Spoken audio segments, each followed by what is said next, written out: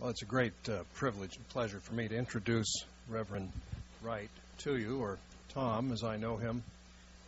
And I've looked at his CV, and I'm amazed, I'm overwhelmed, and so I'm going to give you a very short version of the short version so that I don't encroach too much on his own time. But Dr. Wright has had various positions from the 70s on through the 80s and indeed on into the 90s.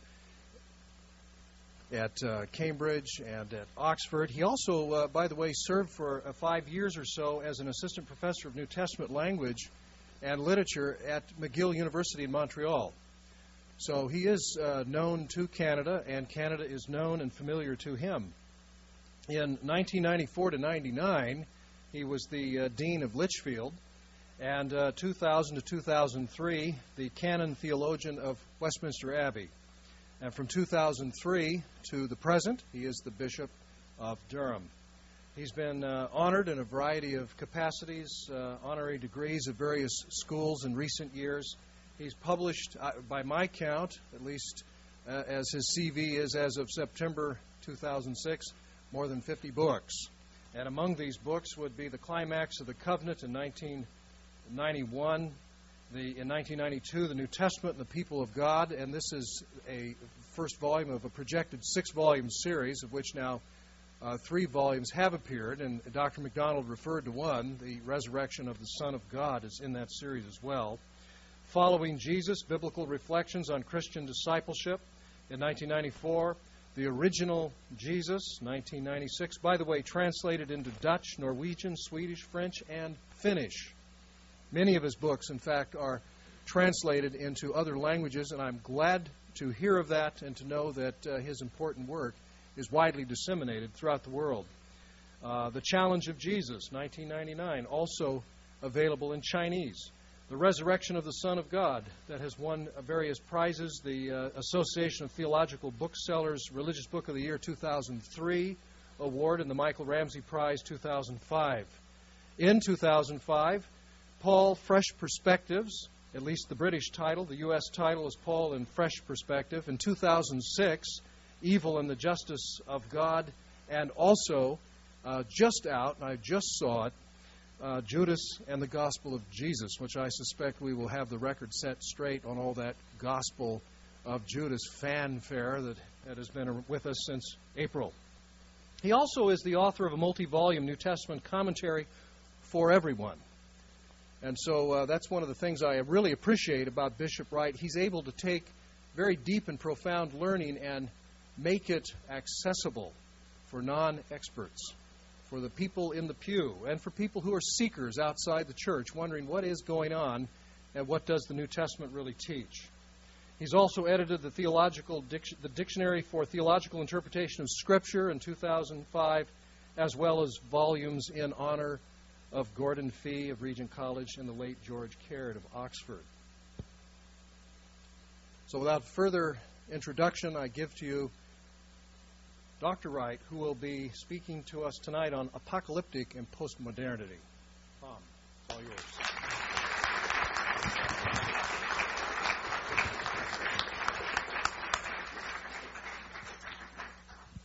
Thank you, Craig. Thank you, Lee. Thank you all for being here. And thank you particularly for the warm welcome that Maggie and I have received and the wonderful hospitality that we are already enjoying. Though, as has been said, we are no strangers to Canada, we had not, I'm afraid, made it to Nova Scotia before. I guess this wasn't exactly the best time of the year to come, but it's very good to be here. I've heard a great deal about Acadia over the years, and it's excellent to be with you and to sample this, I gather, very new facility here, and to feel the university as a thriving and lively community and to be part of it, albeit for this brief time. My overall theme for these 3 nights is the resonance of the Bible in today's new and often worrying world.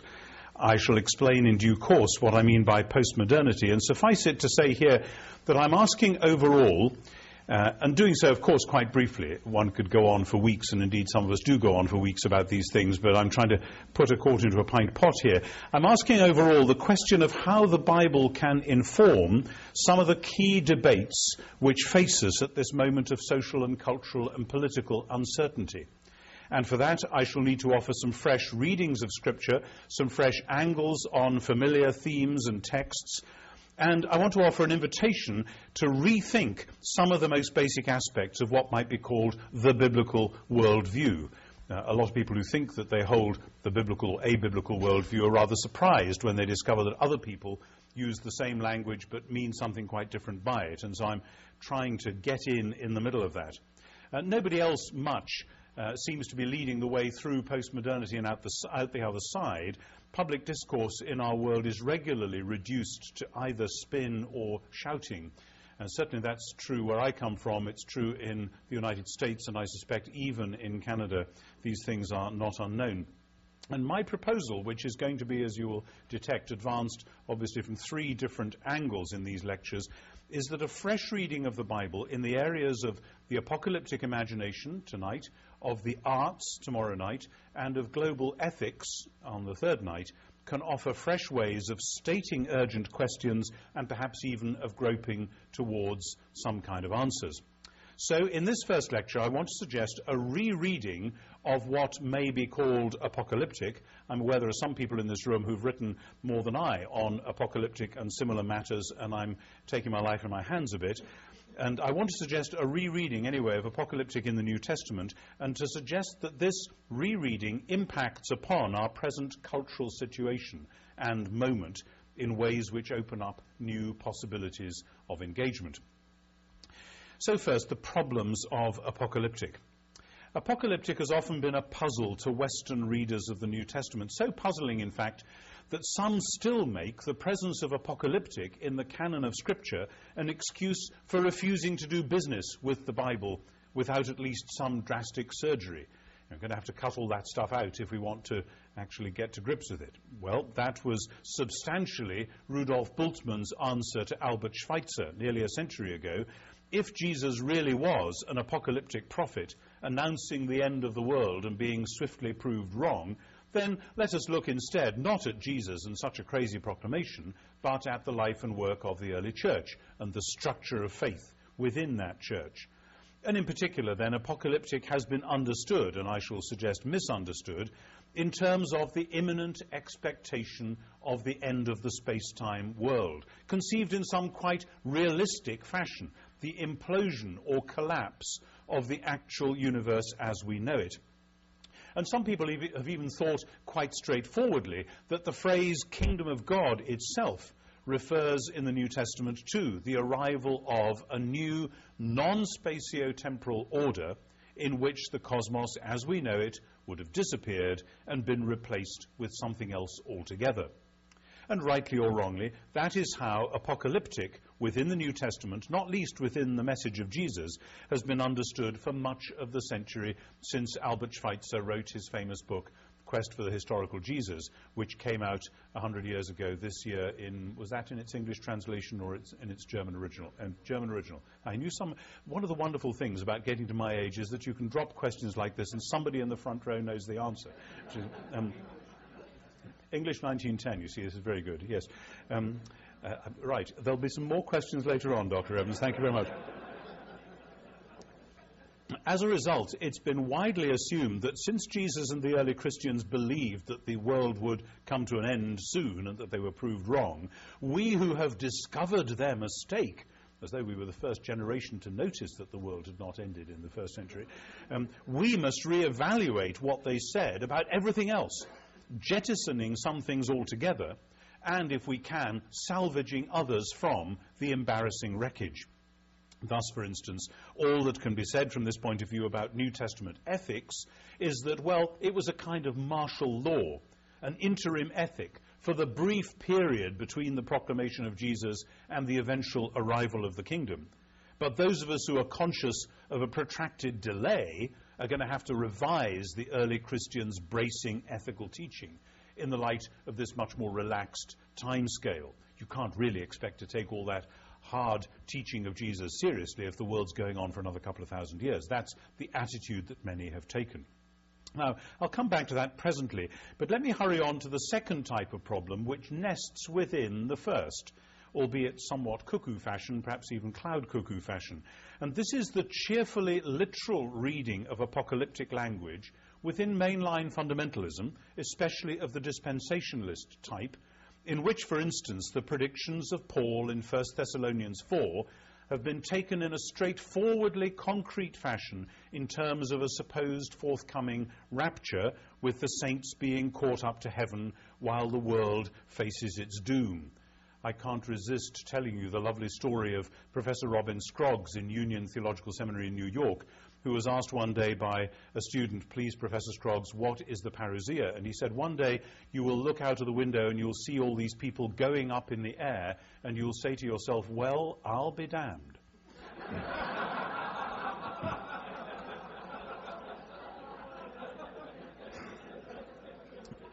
Now this concrete rapture, notoriously, has become the subject of an entire second-order mythology in the form of the Left Behind series of books, which many of you will know. I've written about this elsewhere, and I just want to make 3 quick comments. First, to locate this reading hermeneutically. The dispensationalist agrees with Schweitzer that the language of apocalyptic is to be taken literally and concretely, but it ignores or passes over the problem of why this literal event didn't happen in the first generation. Well, I say ignores or passes over. Some people have developed interesting theories about that, but they seem to me deeply unconvincing. Second, to characterize this reading cosmically, it is a thoroughly dualist reading in which the space-time universe is largely irrelevant to the purposes of God, since God is really only interested in saving souls, and the space-time universe rather is a place which God's people ought to be glad to escape, which points on to the Gnosticism which is all too popular in North American culture just now, but one might have hoped that Christians of a conservative disposition would be eager to avoid that kind of idea. Not so often. Thirdly, on the rapture theology, to point it up ethically, it leaves the believer with the task merely of guarding one's own ethical purity against the day of rapture, but without any responsibility for the continuing political or social or indeed ecological life of the present cosmos. And this is a different kind of interim ethic to that of Schweitzer, though it bears an interesting family likeness.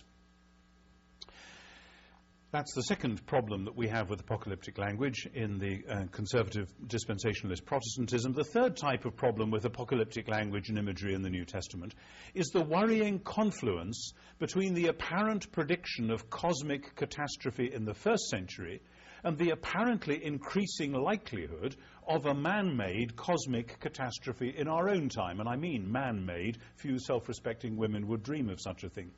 Despite the end of the Cold War, we find ourselves still in a dangerous world where several nations, not just 1 or 2 superpowers, have the capacity and might discover the will to blast their neighbours or enemies off the planet.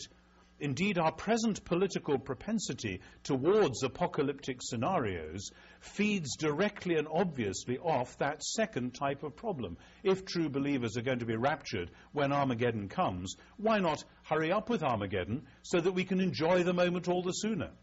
And even if it won't happen through nuclear war, why worry about global warming and climate change if the world is in any case destined for the scrap heap? These and other reflections have been highlighted in a very interesting recent work by Professor Duncan Forrester called Apocalypse Now, which I read after I'd written the first draft of this lecture and found myself in very interesting debate and dialogue with him, and I've since sent him an earlier copy of the lecture which you're hearing tonight, and we've continued with that dialogue. I'm not going to try and continue that, as it were, in public now. It would be too complex, but I want you to know that's an important book which is out there and relates quite closely to what I'm trying to do. At a more popular but a telling level, there was an article by one of our London columnists, Libby Purvis, in the London Times earlier this year, where she described the increasing tendency to worry about the end of the world and nuclear fallout and all the rest of it as a post-Christian phenomenon. And she said, instead, if you take a Christian point of view, you will conclude that, quote, something beyond our understanding dumped us here in the first place, and something equally uncontrollable will whisk us away. She said, if you think about it that way, the end of the world is quite a comforting idea. Well, it is and it isn't. But that illustrates at least part of the misunderstanding which this lecture is trying to combat. Faced with these options, many Christians today, at both the scholarly and the popular level, opt to sidestep apocalyptic altogether and concentrate on the so-called spiritual or mystical or ethical readings of traditional texts. And the increasingly popular neo-Gnosticism of, quote, discovering who I really am, unquote, which is a deep cultural imperative in North America and in Europe, leads one inwards rather than outwards, so that what really matters, quote unquote, is personal fulfillment or authenticity. And it's often said that at the point of compassionate contemplation, all the great religions are, after all, one. If you look inside deep enough and feel it strongly enough, then it's really not a lot of fuss, whether you call yourself a Christian or a Buddhist or anything else. And this, as you may see, is actually a low-grade repeat of Bultmann's response to Schweitzer, but the millions who gobble up the Da Vinci Code and other popular expositions of neo-Gnosticism wouldn't recognize this or care if they did, I suspect. My argument will run the other way. I propose that apocalyptic was indeed the mother of Christian theology, as Ernst Käsemann once said, that apocalyptic is central to the biblical narrative, and that properly understood it opens the door to a richer and more complex worldview than has been supposed, enabling the reader of the New Testament to engage with our world, our postmodern world, in a much more nuanced and effective way than its alternatives. So I want to begin with the ubiquity of apocalyptic. It's all over the place, not just in the 2 or 3 places that people normally see. The whole New Testament, by no means only a few chapters here and there and one single book at the end, demands to be understood in terms of the unveiling of things normally hidden.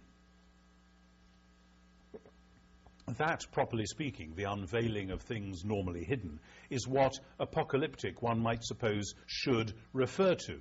Not simply, in other words, the imminent expectation of the end of the world, but the pulling back of the cosmic curtain.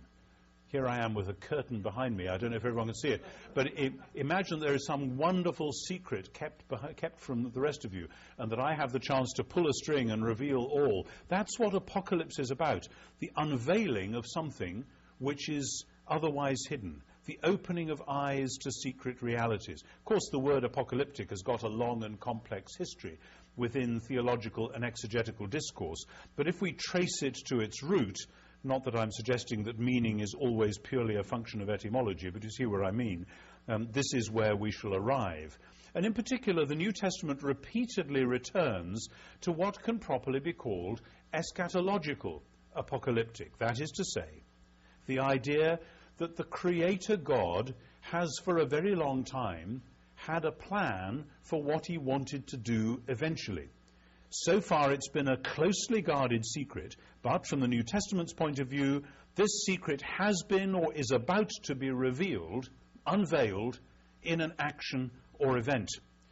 New Testament apocalyptic, therefore, is not simply about people being allowed to glimpse timeless secrets, as it were the Platonic forms or ideas behind the visible universe, but about the revelation of the Creator's long-term purpose for the creation, in much the same way that when an apple appears on a tree at a certain time of the year, I wrote this sentence before I realized just how important apples are in this part of the world, then the apple reveals or unveils what, so to speak, the tree had been about all along.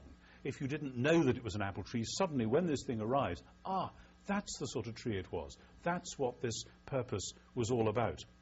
And when the Creator's purposes are thus unveiled in action, when something happens which makes it clear this is what God was about all along, a new state of affairs has come into being. Once that unveiling has taken place, something has happened which can't be unhappened. Nothing can ever be quite the same. The world has changed. And to read the New Testament in this way is not entirely new. Lots of other people have done it before me, but my experience doing so can open up all kinds of fresh approaches to problems we face in the church and the world today. And seeing Professor Alison Treitz here reminds me that, of course, he and I sat at the feet of Professor George Caird in Oxford, and maybe others here did as well, I don't know. And George Caird is one of the great gurus on apocalyptic, and what he wrote in his book, The Language and Imagery of the New Testament, and in other places, is still worth going back to, more than worth going back to, for fresh ideas which much of the rest of New Testament scholarship didn't really take as seriously as they should when he first said them. A few examples deliberately chosen from passages and books not normally accused of being apocalyptic. The letter to the Hebrews defines faith in terms of being assured of things not seen, and it backs this up with tales of heroes who acted as they did because they were looking both to the God who is invisible and to his future as yet unrealized purposes. The point being for Hebrews that these purposes are now realized and brought to light in Jesus of Nazareth. Likewise, John's Jesus tells Nathanael that he will see heaven opened. In other words, the curtain pulled back. Classic apocalyptic language. In John's Gospel of all places. Did you know John was an apocalyptic writer? And the angels of God will be seen ascending and descending upon the Son of Man.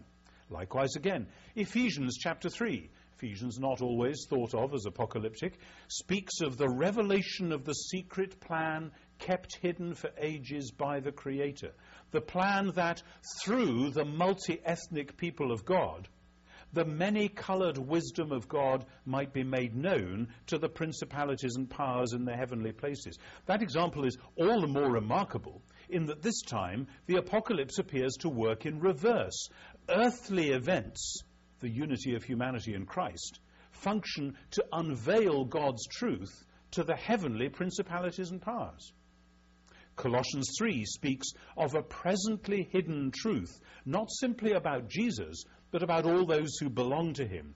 You have died and your life is hidden in Christ, with Christ in God. In other words, your life, your true life, is a reality behind the screen. And one day when the screen is pulled back, who you really are will be revealed.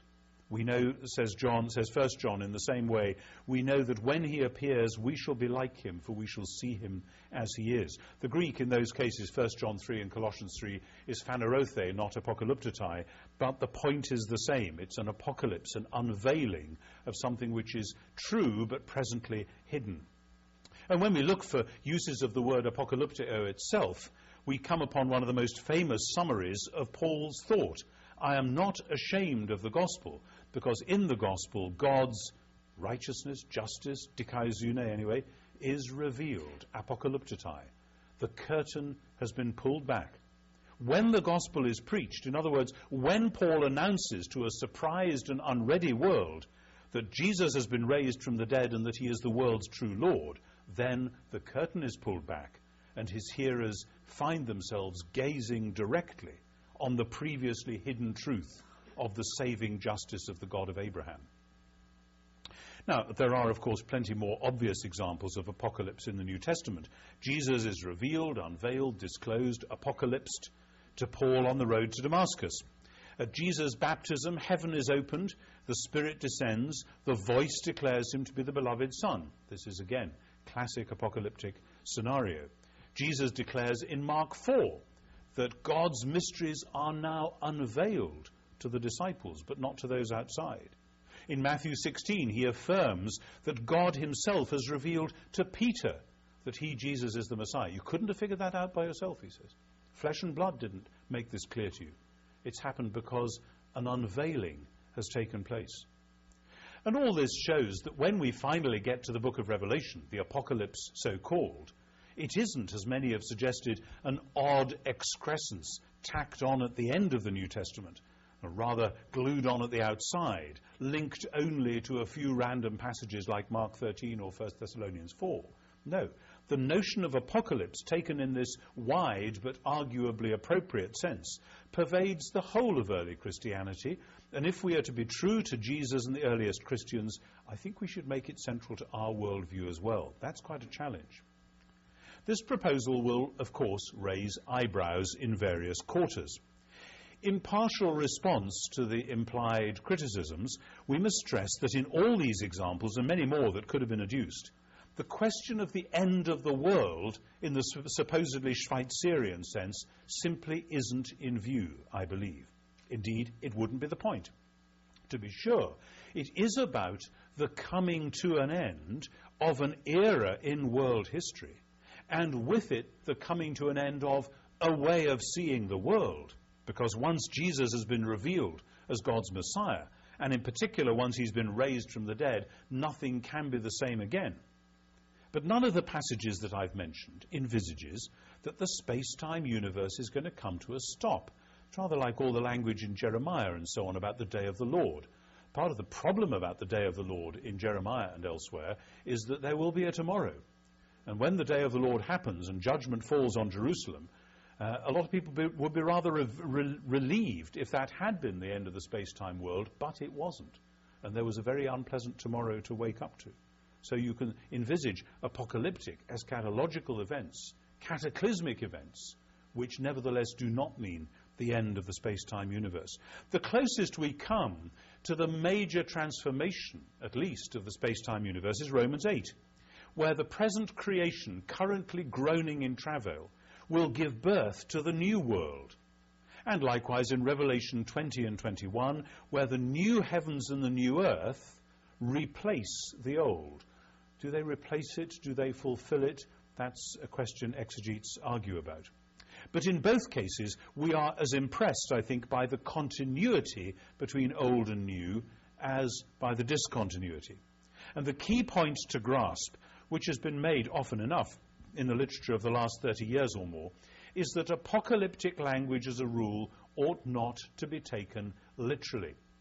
I quoted in my book, The New Testament of the People of God, a line which my friend and former colleague John Barton used to use regularly in his lectures in Oxford, that when we read a prophecy saying that the sun will be turned into darkness and the moon will be turned into blood and the stars will be falling from heaven, we ought to know as a matter of literary genre that the next line will not be that the rest of the country will have scattered showers and sunny intervals.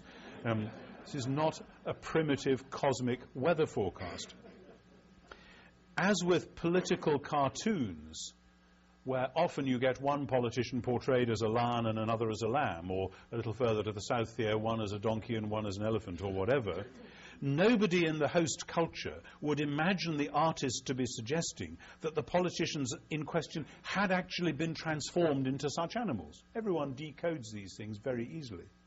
Likewise, when Daniel speaks of 4 monsters coming up out of the sea, it didn't take a graduate course in scriptural imagery to detect that he was talking about invading pagan armies. And when he spoke of the Son of Man coming on the clouds, well, that would take us a little bit too far right now, but you can see where that's going, perhaps. It's important to notice that the rather obvious examples of apocalyptic in the New Testament have little to do with the literary genre which we know as apocalyptic. Some, of course, do. I've argued elsewhere that Mark 4 should be understood in that way, and that allusion to the Son of Man just now tells its own larger story. But in fact, the labeling of a particular genre with the word apocalyptic, which goes more obviously with books like Revelation and Daniel and so on, may be one of the factors that ironically have blinded readers to what is going on in many places where there is no question of that genre being present. Namely, that the phenomenon of the unveiling of heavenly secrets, especially of their being unveiled through God's fresh action in the world, is far more widespread than the literary genre which happens to have been given the same name. Such are the rods that scholars make for their own backs and sometimes for those of others. So what is this phenomenon really about? The apocalyptic phenomenon, if I can call it that, in the Bible demands to be understood within a particular worldview in which certain things need to be said about cosmology, about time, and about matter, space, time, and matter. And this is at the heart of the proposal that I want to make about rethinking a biblical view of the world. And this, therefore, underlies not only today's lecture, but the other two as well, and indeed quite a lot of other thinking in other areas that I'm trying to do simultaneously. So some remarks on space, time, and matter, and first cosmology. As to cosmology, there is a remarkable unanimity among the biblical writers that the created world consists of two spheres, heaven and earth, and that these two overlap and interlock. Heaven is not normally spoken of as the final destination of God's people, or even the place where they go after they die and before they are raised again. This comes as a surprise to a lot of people who grow up assuming that the real name of the game in Christianity is to go to heaven when you die. Well, I've said often enough, heaven is important, but it is not the end of the world. There is a further raising from the dead to inhabit God's new heavens and new earth in the New Testament. And until you get your minds around that, you haven't even got to first base with New Testament eschatology. So heaven is not normally spoken of in the New Testament as the place where we go. Even in Revelation, the vision of the worshipping church in heaven, chapters 4 and 5, is significantly different from that of the slumbering martyrs in chapter 6. The vision in chapters 4 and 5 is the heavenly counterpart of the church worshipping on earth. And then, of course, in chapter 21, the New Jerusalem, the bride of the Lamb, will at the last come down from heaven as the ultimate moment of revelation, of apocalypse. Rather, heaven is God's sphere of reality, while earth is the sphere allotted to humans. The heavens are the Lord's, the earth he has given to human children. Heaven can, of course, in the Bible refer to three different entities in the Hebrew Scriptures: the air above the earth where the birds fly, the sky where the stars appear, but beyond that, ontologically and not merely geographically, the domain of God himself, the heaven of heaven, the highest heaven. And it's in that third sense that I'm specially concerned. And sometimes the overlap of heaven in this third sense and earth becomes suddenly visible. One of my personal favourites is that lovely one in 2 Kings 6, where Elisha prays that Yahweh will open the eyes of the frightened servant, and he sees the mountain full of horses and chariots of fire round about the prophet, protecting him from the invading Syrians.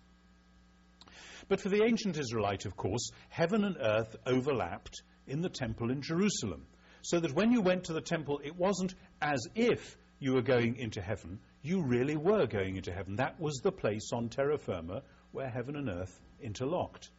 And that is the seedbed for much early Christian Christology and pneumatology, since Jesus' followers transferred to Jesus and to the Spirit that which Second Temple Judaism believed about the temple, and for that matter Torah. Torah becomes another place or means by which heaven and earth were thought to overlap. Thus, from this point of view, apocalyptic is a way of talking about an event in which, again, the normally opaque curtain between those two spheres of reality, heaven and earth, gets pulled back or becomes transparent. And since this was precisely what the early Christians claimed had happened in Jesus and was continuing to happen through the Spirit, it isn't surprising that apocalyptic of various sorts keeps emerging in their writings. So much for the moment about cosmology. There's obviously masses more one could say, but the similar things can be said about time within a biblical worldview. This subject, time, is of course vast in itself. Whole libraries have been written about it, reaching back especially to Augustine's ruminations in Book 2 of the Confessions, and beyond that to Plato and Aristotle. I suggest that we should beware of giving in too easily to the dualism which is implicit when we collapse time into the rather difficult concept of eternity, as though time were a secondary and rather shabby thing which one ought to be glad to escape. Much modern Western Christian language goes in exactly the route that I'm criticizing here, talking of eternity as though that was the thing we all know we really want. Whereas when the New Testament talks about eternal life, zoe aionios, I think strongly arguably it means the life of the coming eon, the life of the coming age, in Hebrew ha'olam hava, as opposed to ha'olam hazeh, the present age, and that we have to think in that Jewish way about the sequence of ages rather than in a Platonic way about eternal life equals some kind of Platonic eternity. We should not forget that the divine verdict, very good, which was spoken over creation, included precisely the sixfold passage from evening to morning. Or that in the final scene of Scripture, the writer envisages new projects starting up, as the leaves which grow on the tree of life offer themselves for the healing of the nations. I prefer, therefore, to explore the meaning of time as one of God's mysterious gifts, an aspect of the created order in its goodness, not simply in its fallenness or even its inadequacy. And time within Scripture is hugely important, since time is of the essence of narrative, and most of Scripture, as a whole as well as in its parts, is narrative. Indeed, the flight from narrative, which has constituted one of the primary rebellions against Scripture in the modern church, not least in the would-be biblical parts of the modern church, is closely allied to the almost contemptuous attitude to time in the same circles. For the biblical writers, time is primarily linear, with a beginning, a middle, and an end. Not for nothing is the first word of Scripture, Bereshit, in beginning. There are, of course, atemporal and supratemporal themes all over Scripture, but they are held together not within an essentially cyclic view of time, as in some Hindu and Buddhist schemes of thought, but within a linear movement. It is perhaps a feature of 18th and 19th century thought that just at the point where the church was abandoning time and narrative in favor of a longing for an atemporal eternity, a new ideology of time, that of evolutionary progress, was making its way into the resulting vacuum through the work of people like Malthus, and of course one of the climaxes being Darwin. But the linear movement of time in Scripture is never simple, and this too is of the essence of apocalyptic, that God's time, while celebrating the linear movement, the onward movement of earthly time, continually works in a different and a complementary way. Not simply that eternity shafts its way into time from time to time, so to speak, rather that the past can become present, a feat that we associate primarily with memory, which is what Augustine's talking about in the Confessions at that point, including the encoding of genetic inheritance, and which the biblical writers ascribe remarkably enough to God's memory, that God remembers, didn't I promise Abraham, Isaac and Jacob I was going to do something about just this mess? Right, probably time to be getting on with that. And so that God comes to the rescue of enslaved Israel because something that's happened in the past becomes present again for God, and so he acts. But more particularly, the future can also become present.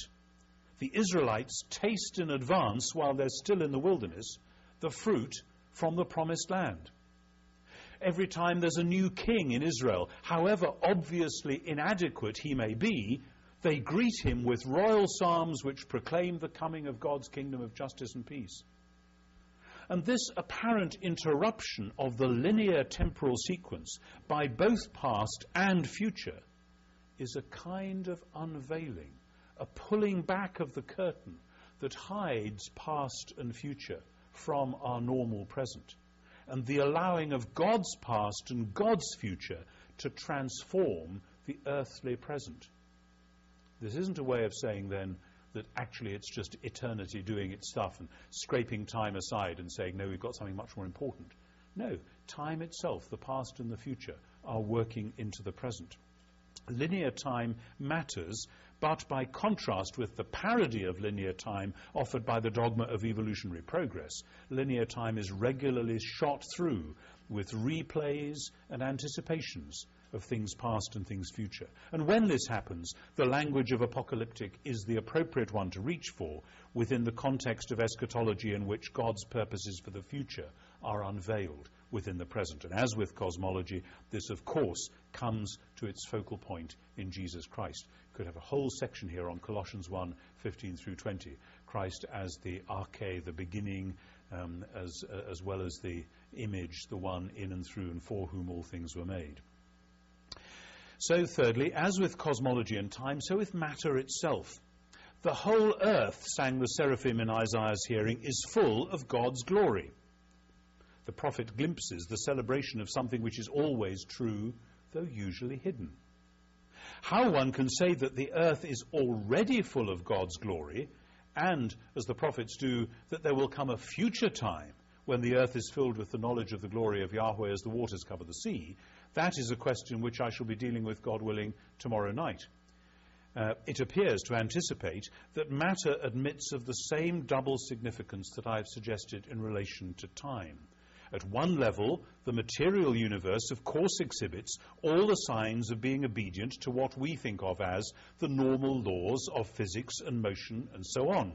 As it stands, the world remains God's good creation and is to be celebrated as such, not interrupted or invaded, quote unquote, by bizarre suspensions of its God-given harmonies.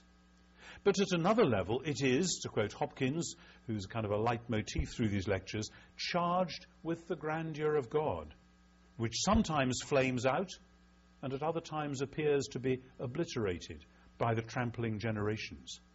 But even at the latter times, it is, as it were, resting, waiting patiently for the new dawn, when, by the power of the brooding Holy Spirit, as in Romans 8 and Genesis 1, the created order will be renewed, recharged, so to speak, with God's glory, this time fully and forever. The moments of flaming out in the present, and Hopkins, of course, has in mind the burning bush, are moments of apocalypse, of revelation, both of what is already true and of what will become true. And this, as with cosmology, as with time, likewise reaches its supreme moment in the matter, the human flesh and the risen body of Jesus Christ. Apocalyptic is thus, I suggest, an appropriate word to designate the mystery at the heart of the biblical worldview. Christian thinking has been all too ready to backslide from this robust biblical affirmation of the goodness of creation and to write off the world of space, time and matter as inherently evil and so to be done away with in God's eventual future. But the problem of evil identified by the biblical writers, not of course without puzzles and many further questions, consists not in earthboundness, nor in temporal progression, nor yet in materiality, but in ungrateful rebellion embodying itself in idolatry. What's wrong with the world is not that we have space, time and matter, but that we have turned our backs on the living God who made us. And this means that when the moment of unveiling happens, with heaven being open to earth, with the future arriving in the present, with the Word becoming flesh, this inevitably involves judgment, even though that is not the primary purpose of the revelation in question. And that is why, too, the major and obvious moments of revelation in Scripture are often simultaneously moments of call and commissioning, as with Moses or Samuel or Isaiah or Ezekiel or Paul, or even in the baptism narratives, Jesus himself. Apocalypse happens, in other words, the unveiling of God's secret plans happens in order that further apocalypse may happen, that further revelation through the prophetic work and witness in which heaven and earth, future and present, word and flesh are held together in a combination which is dangerous and explosive as much for the prophet as the hearer. But this brings us to the point where we need a further section of exposition. At the heart of biblical apocalyptic, we find, of course, the promise of new creation. I said in a different lecture in another place a few weeks ago that there hadn't been a whole lot written on new creation in the New Testament over the last generation or so, and the man who was put up to me, my respondent, proceeded to give me a 3-page bibliography of stuff from the last 50 years on new creation in the New Testament. Some of it was in rather obscure foreign periodicals, but I still should have known more than I did. But it hasn't been a major theme within New Testament scholarship over the last generation or two. The themes we have studied so far indicate that apocalyptic in the Bible, and not least in the New Testament, is far richer and more creative and indeed complex than the usual end-of-the-world scenario would have us imagine. In particular, it highlights what the New Testament writers are saying about Jesus himself, about Easter, and about ultimate new creation. The New Testament writers, in very different but converging and compatible ways, see Jesus himself as the ultimate apocalypse. It is in this human being, they insist, in his life and his death and his resurrection, that the curtain has been drawn back so that the normally hidden reality can be glimpsed. Jesus is the image of the invisible God, declares Paul. And at the same time, he is the first fruits of the new creation, the first small part of that transformed cosmos for which the early Christians hoped. In Jesus, they affirm, the curtain has been drawn back both on God himself and on God's future for the world. So that Jesus' kingdom proclamation in all its aspects, healings and feastings and parables, the call and commissioning of the 12, confrontation with the powers of the world and of evil, all of that is the unveiling of God. And that's why to this day the church reads the Gospels with a special kind of awe, the kind that is associated in Eastern Orthodoxy at least with standing in front of an icon. A little sense that I take my life in my hands speaking like this in a predominantly Baptist environment, but bear with me. The early Christians believed that this is what it looks like when God is on the move, that this is what it looks like when God's kingdom bursts from heaven into a surprised and unready earth.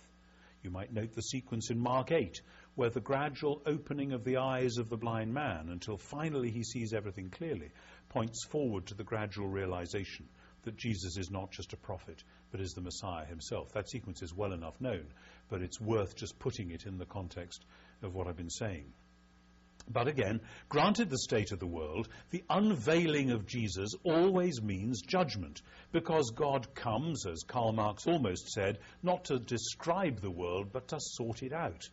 And for that reason, among others, the cross and resurrection of Jesus are seen within the New Testament as the ultimate unveiling of God and of God's kingdom. The cross passes judgment on the evil which has corrupted and infected the world, and which threatens to destroy it altogether. And the resurrection launches instead, though with the same raw materials, the new creation, the new kind of creation, a new world with a new sort of time and matter. That is part of what the resurrection narratives are trying to tell us, even though, as Ed Sanders put it, they read like people trying very hard to describe something for which they didn't have appropriate language.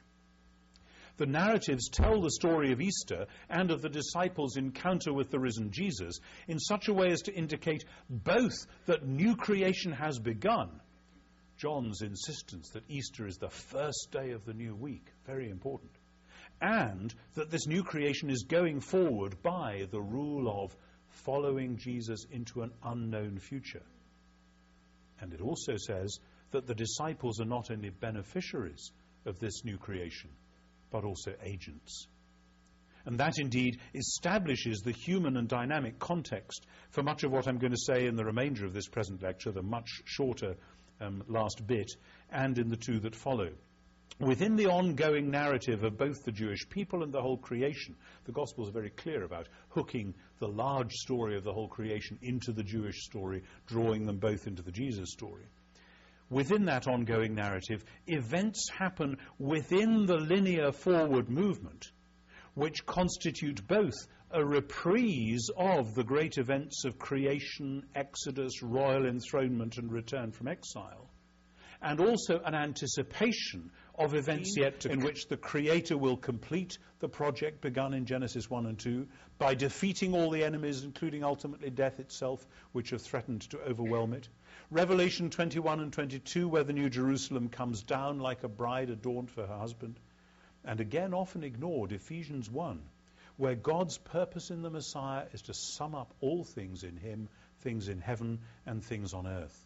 The whole of Ephesians 1, along with Ephesians 3, of which I've already spoken, is another fine example of what I mean by apocalyptic, glimpsing the reality of the ultimate new creation through the lens of the events concerning Jesus, themselves to be understood as the fulfillment of the Exodus and of creation itself, and all turned into worship and prayer. With Easter, in fact, time itself has been transformed, so that for the early Christians the new creation has already begun. and the church is called to live within the framework of new creation, inaugurated but as yet still incomplete. And the many past events within the same linear narrative, the Exodus, the various days of Yahweh and so on, come into the present, and the future comes back into that same present. The apocalypse has happened. God and God's kingdom have been unveiled before the world. There remains yet a further final unveiling, but in between the two, the church is called to live by and as the instrument of a continuing apocalypse. For Paul, the preaching of the gospel is itself the unveiling of God's reconciling, restorative putting to rights of the world. That's what he means in Romans 1:16 and 17. The gospel is the revelation of the saving justice of God. So that the events of gospel proclamation thus themselves partake of the character of apocalyptic, of the unveiling of realities normally opaque. It isn't just the imparting of information or the persuasive use of apologetic arguments, something much more going on.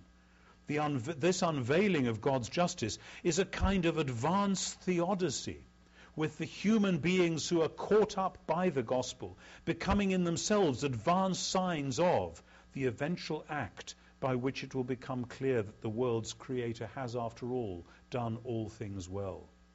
The apocalyptic framework thus helps us to hold together what many readings of Paul have split apart, namely the cosmic and the personal. And this offers us a framework within which we can better understand the early Christians' view of the second coming, of worship, of the sacramental life, and of ethics, though there is no time to explore any of these this week, I fear.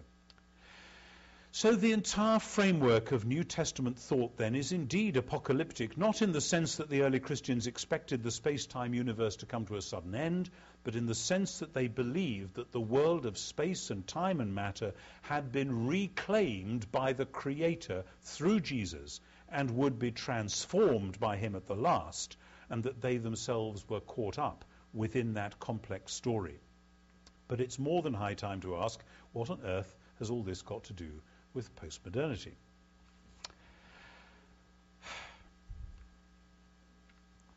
The postmodern turn in everything from literature to architecture, from theology to jazz, has been fully described and much discussed, even though, as I find, people are still very puzzled by the concept, and some people still hope that by reiterating modernist slogans more carefully, they can yet ignore it, like the fabled Englishman abroad speaking English more slowly and loudly so that the natives will get the point.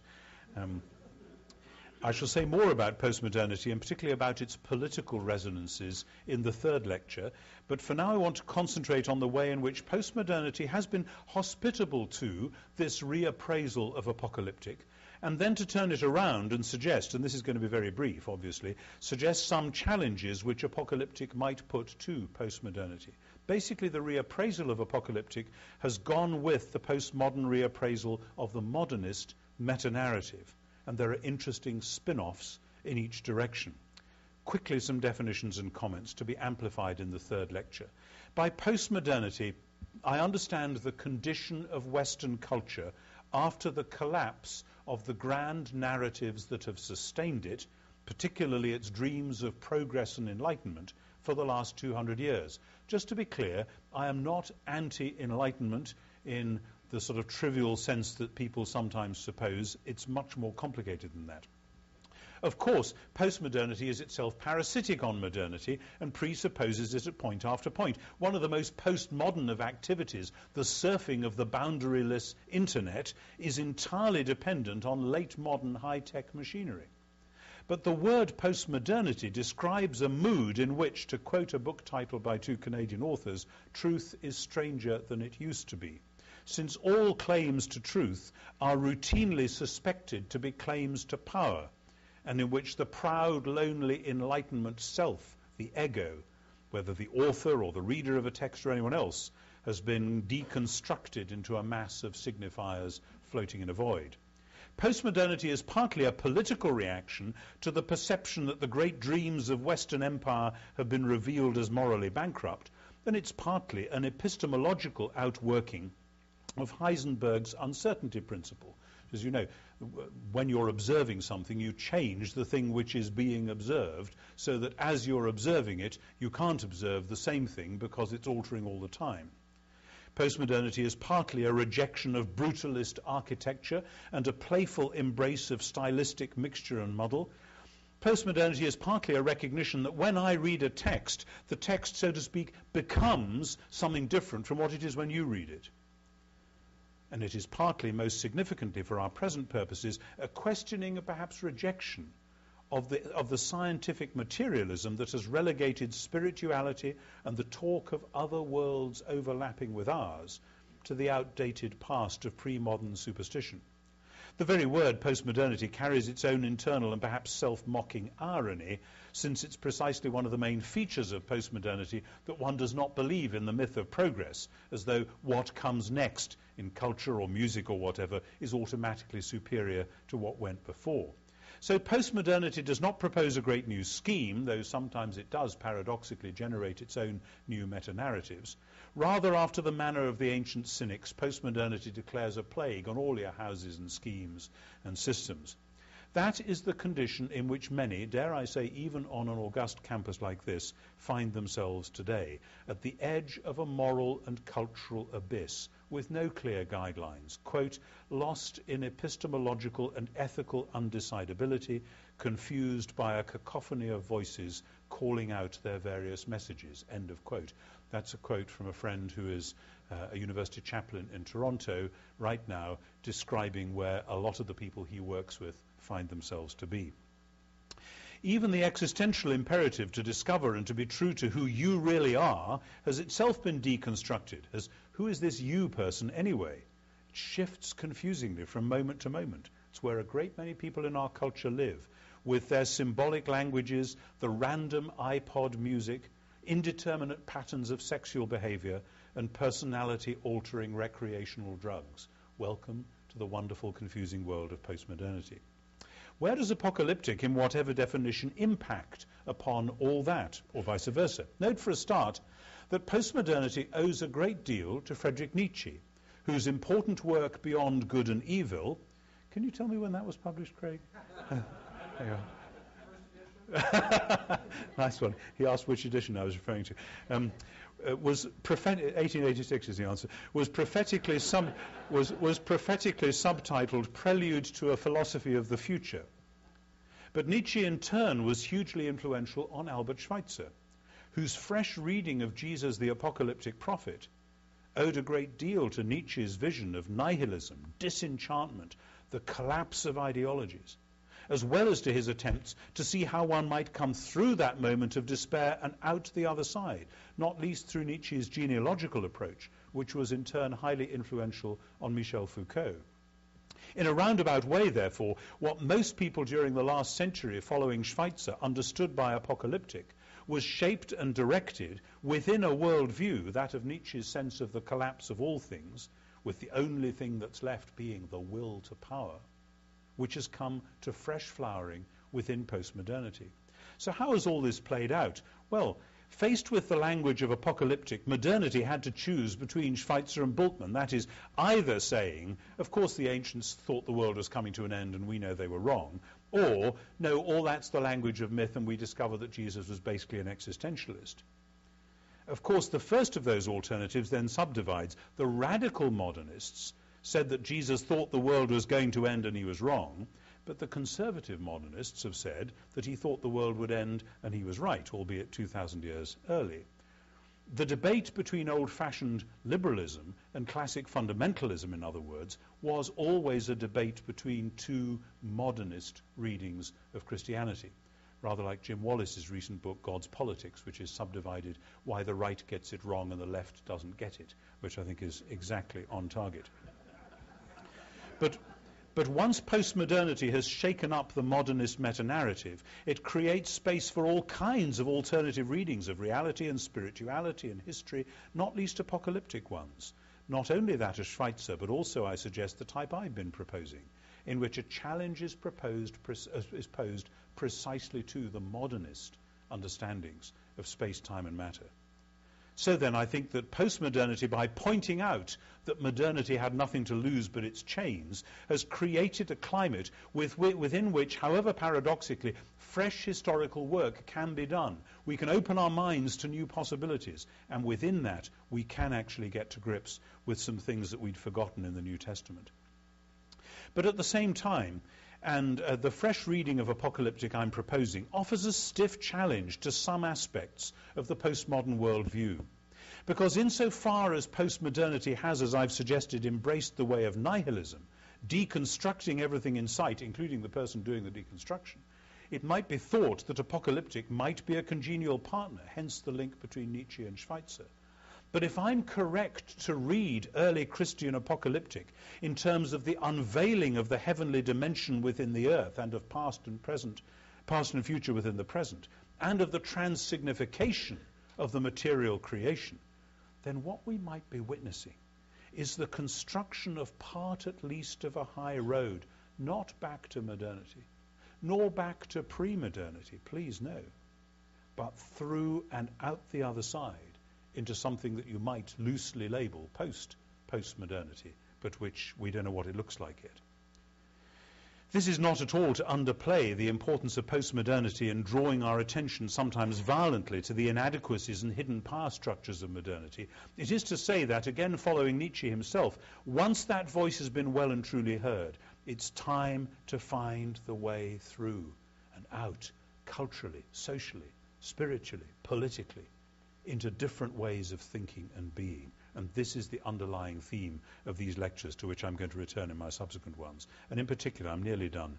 To anticipate my third lecture, one can hardly help remarking that the almost literally earth-shattering moment of September the 11th, 2001, was a moment for which the language of Apocalyptic sprang readily to mind, and also a moment which encapsulated all too horribly what postmodernity was about. I'm going to say more about that in 2 days' time. Of course, the response to that terrible day also needs to be mapped on the grid of contemporary culture. The modernist response to evil, thought we got rid of that, we banished it by enlightenment. If there's still a bit left, I know what we'll do, we'll go and drop some bombs on it, and that'll make it all right, won't it? That's what we've done, and it was an amazingly naive reaction.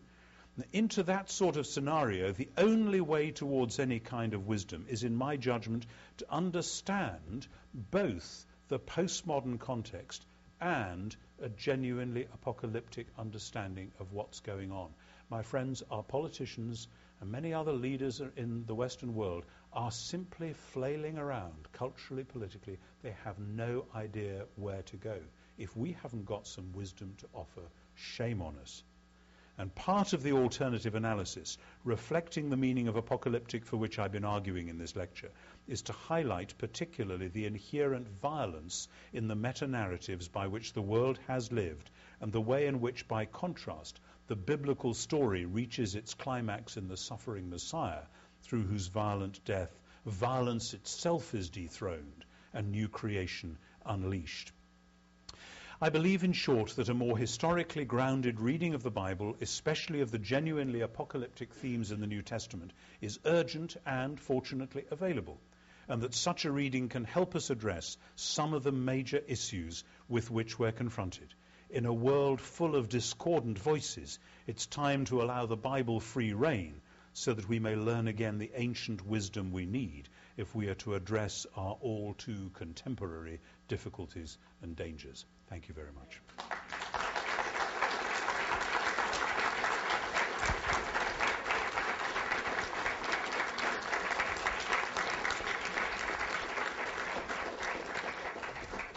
Thank you very much, Dr. Wright. That was excellent, very stimulating, and a foretaste of great things to come tomorrow night and Thursday night. We do have a few minutes for questions.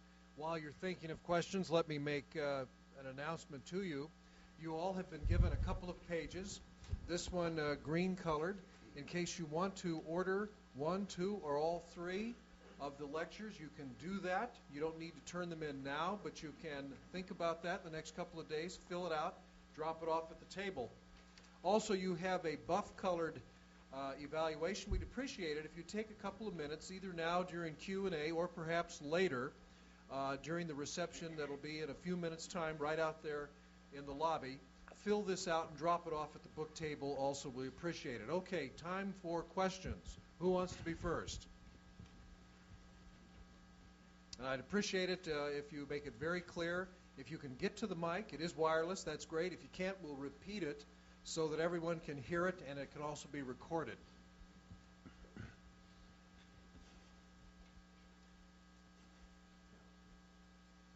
Okay, don't be shy.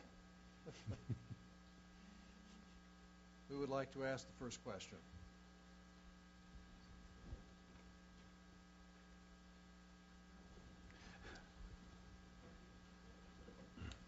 Clyde Lowe.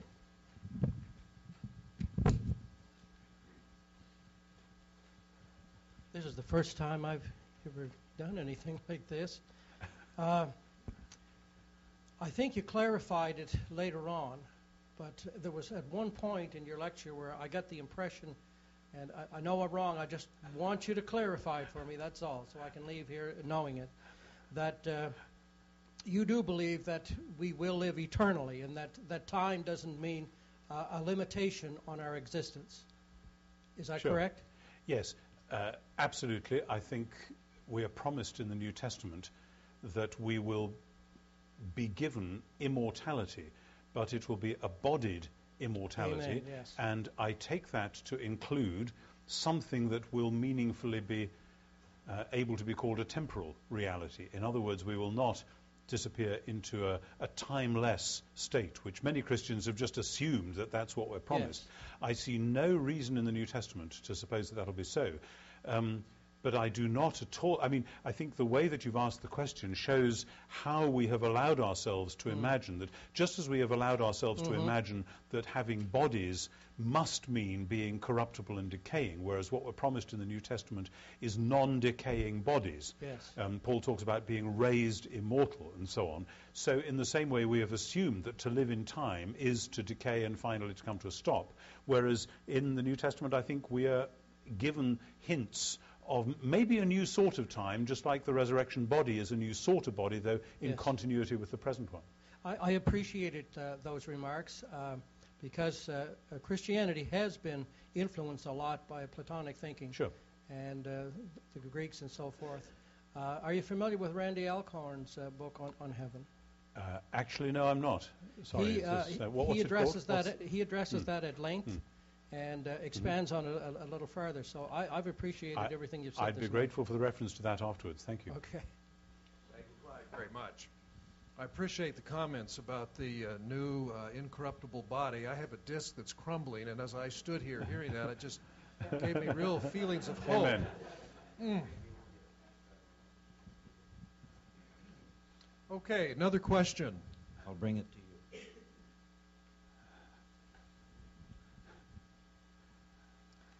Danny?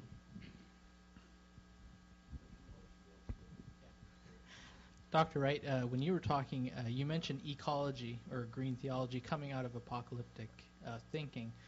One reference you didn't mention, which I was thinking about when you're saying that, is in Peter when the earth will be consumed by fire. And how does a green theology come out of that? Because I understand what you're saying, that Revelation comes, but there is still a new earth. And so how do we say, take care of this one? The renewal of the earth, I think, which I would start with Romans 8:18 through 27. And on 2 Peter, I would say the short answer is that on the table at the back there's a big green book, which is one of the ones that, and if you look up the 2 Peter passage in the index in there, you will find, I think, 3 or 4 paragraphs on exactly the question you've raised. At this time of this night, I can't remember all the detail of all those 3 paragraphs, but I've said it's actually a difficult passage textually. There's some odd words in it which come out differently in different manuscripts, and there is quite a puzzle as to how precisely to take that. But the promise of new heavens and new earth seems to me has to be taken in the context of both the Pauline imagery of the new creation being born from the womb of the old, as in Romans 8, the Johannine image of heaven and earth being like bride and bridegroom, and also the 1 Corinthians picture in which it is the fulfillment of the Creator's good intention in Genesis 1 and 2 that all that defaces and destroys the present creation, i.e. including death itself, will finally be defeated. And when you defeat death, what you do is affirm the goodness of the original creation. At the heart of it all, of course, is the resurrection of Jesus. And what you do and say with and about the resurrection of Jesus will eventually colour everything. So if Jesus' body had stayed in the tomb and Jesus had simply gone off as a disembodied soul, that would have one message about the importance of the created order, namely not very much actually. If you'd had simply Jesus being resuscitated, so that he was a resuscitated corpse rather than a transformed new body, then that would have a different, you could chase this out in each direction. The critical issue really is, as in a passage like 1 Corinthians 6, where Paul argues for Christian sexual morality on the basis that God raised the Lord and will raise us by his power, therefore your body does not belong to you, it belongs to God, therefore glorify God in your body. Now, you could say, well, this present body will crumble away and God will have to give me a new one, and I think Paul would agree with that. So what's the fuss? And for Paul, there is a great deal of fuss. There is continuity as well as discontinuity. It's hard for us to describe and evaluate that, but it is that continuity, that sense, therefore, that what you do in the present in work for God's kingdom is not wasted. That's the great thing at the end of 1 Corinthians 15, verse 58, one of the most important verses in the whole letter. He says, let me just expand this for a minute, because this is a hugely important question. I didn't see lots of other hands going up, so let me just take a moment. At the end of this chapter on the resurrection, you might expect Paul to say, therefore, since you've got this wonderful future ahead of you, just sit back and look forward to it, and that's wonderful. It's going to be terrific. He doesn't. He says, therefore, get on with your work in the present, because whatever you do in the present is not wasted. In other words, you are not simply oiling the wheels of a machine that's going to drop over a cliff. What you do in the present in working for God's kingdom will, though transformed, have continuity with the eventual new world that God is going to make. That's the larger biblical context within which you have to deal with the very tricky little problem of 2 Peter 3. But thank you for asking the question. I really appreciate that. He's still got the microphone. Be careful, he may have another dangerous verse up his sleeve. Someone else. Unless there is, could I? Oops, are we off over here? Okay, Yeah. sure.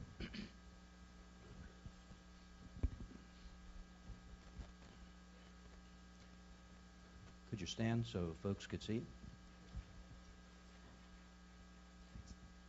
First off, I just want to say that was really good. I really enjoyed that.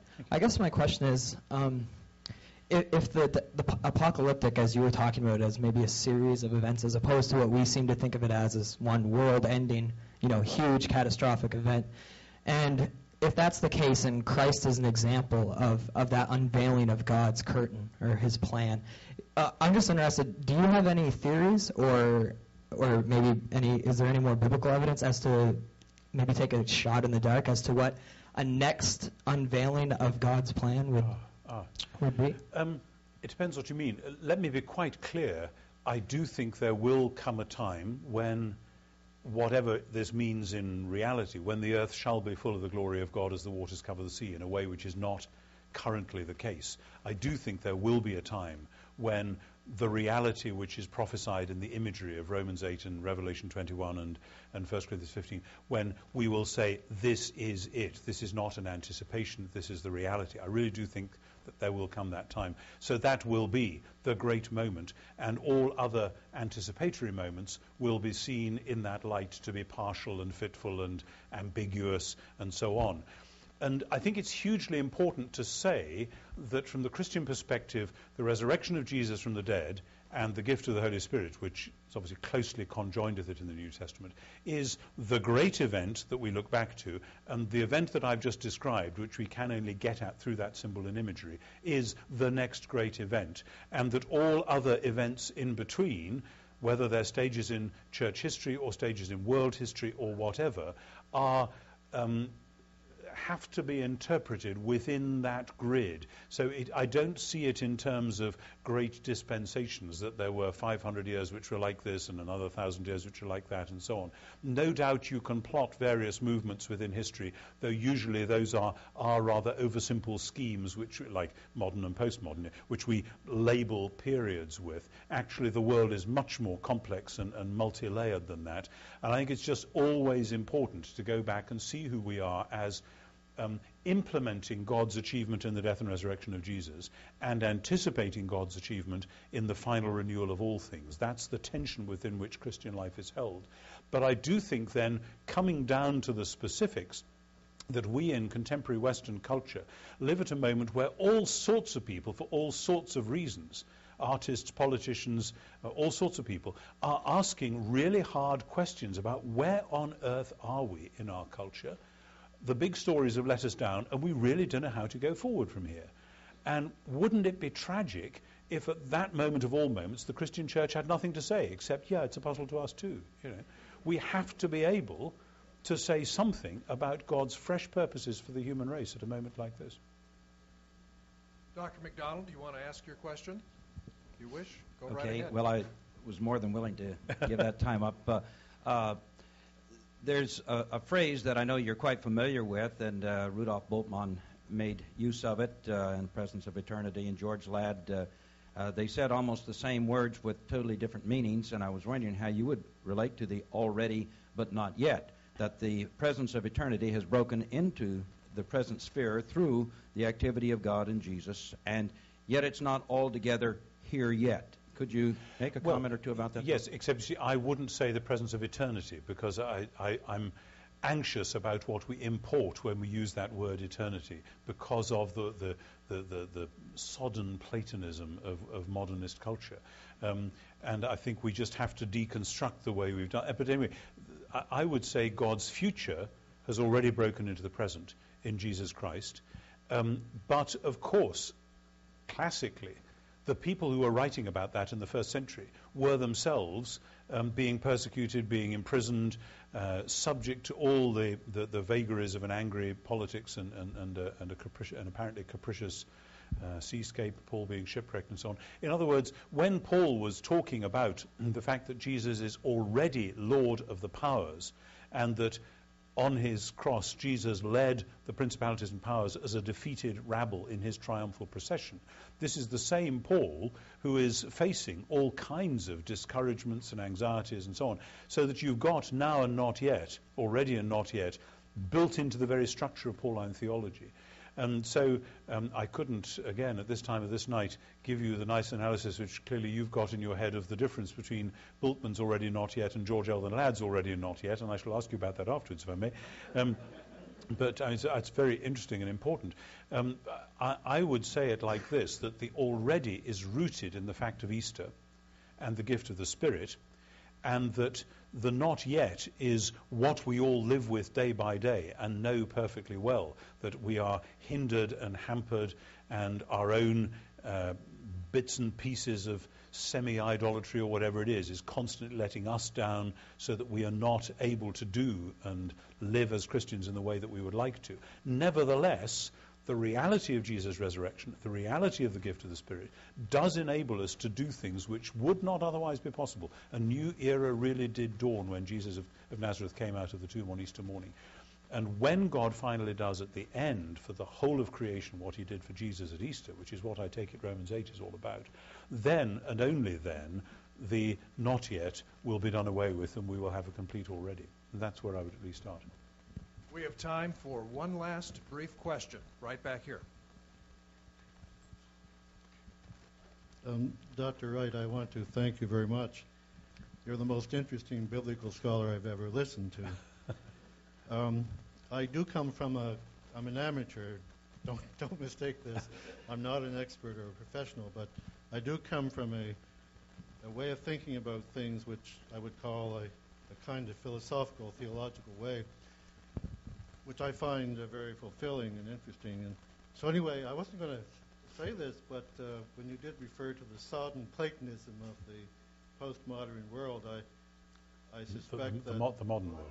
Yeah. Oh, the modern world. Yeah. Oh, all right. okay? But there is a Platonism in the contemporary or postmodern world as well. And I only want to raise the question that there may be certain forms of Platonism or understandings of it, I should say, which give rise to the kinds of statements that are made which put it in a kind of radical opposition to biblical ways of thinking. But, there is a vast world of contemporary Neoplatonic scholarship which is really saying the same thing that you are, I think, insofar as I can understand it. And through these Platonic categories, which I think are understood in a somewhat perhaps different way than would you like to enlighten us on that? Because it's very I'd be interested to know which writers you're thinking of, because the disjunction that I'm making, which I hope is clear and not particularly controversial, is that ultimately in Platonism, the world of space, time, and matter is a secondary, rather shabby sort of place which we would be happy to escape from. There's somebody at the back who I think wants to contribute to this is this on the same point? Sorry, but he's trying to flag you down, but we might just catch that as well. He's very eager to get in. But I'd be interested to know which writers you're thinking of, because within, and it seems to me one of the things that the resurrection is all about, and when I wrote that big book on the resurrection, it's one of the things I realized was coming through the people I was reading, the early fathers, the rabbis, etc., that resurrection is the reaffirmation of the goodness of the universe of space, time, and matter. And the flight from resurrection over the last 2 centuries has had very little, in fact, to do, though many critical scholars have supposed it does, with the fact that we now live in the modern world, we have modern science, so we know dead people don't rise. I mean, that's rubbish, of course. Everybody from the very early on, Homer, etc., has known that dead people don't rise. So that we've seen this sort of sense that we don't actually want to have a body again, because we know we want something else, eternity, a spiritual existence. And it's that sort of Platonizing which I think has soaked into the very fabric of the church. Let me come back to you in the break and ask for some references, because that would be interesting to follow up. Can we just take this chap at the back? Thank you. Thanks very much. Quick question, something I wrote down. I just want to see if I wrote down what was correct here. I wrote that you'd said early Christians did not believe the space-time continuum was about to end, but that something new was being revealed. Is that accurate? More or less, yes. Okay, I just wanted to double check here. And that they didn't think of the imminent return of Christ? No, that's very different. I wasn't talking about that. I think the early Christians thought that Jesus might return at any time, which meant it could well be tomorrow, but that it didn't have to be. The passages which say within a generation are classically the passages like Mark 9:1 and Mark 13 and the parallels in Matthew and Luke. And they need to be very carefully studied, because I think they've been woefully misunderstood over the last century, particularly since and under the influence of Albert Schweitzer. And I think that the event which Jesus was referring forwards to is the complex of several things, including what was going to happen to him, his own death and resurrection. Because if I'm interpreting his resurrection aright, resurrection is the establishment of the fact there is now a human being who is running the world under God's sovereignty, which is the coming of the kingdom in that sense, but also in Mark 13, the overthrow of Jerusalem. And Mark 13 starts with a question about when is Jerusalem going to be destroyed, and it ends with the answer within a generation. And the fact that all the apocalyptic language about the Son of Man and so on is festooned around that has given people, I think, the misleading idea that they thought this was the second coming. Never forget that the coming of the Son of Man in Daniel 7 is an upwards, not a downwards movement, which I know is deeply troubling for some. But there we are. It's probably an excellent place on which to end. Thank you very much.